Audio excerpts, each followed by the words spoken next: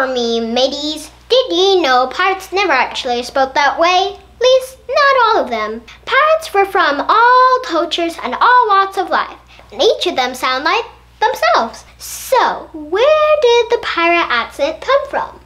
Well, in 1950, they made a movie of Treasure Island with Robert Newton in the role of Long John Silver. Newton was from the West Country of England, the southwest corner that includes the port of Bristol, with a strong seafaring tradition.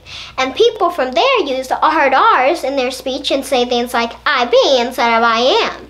So Robert decided to take his own West Country accent and exaggerate it for his role, and ended up defining the way we think pirates talk ever since. Now that be some fine acting there.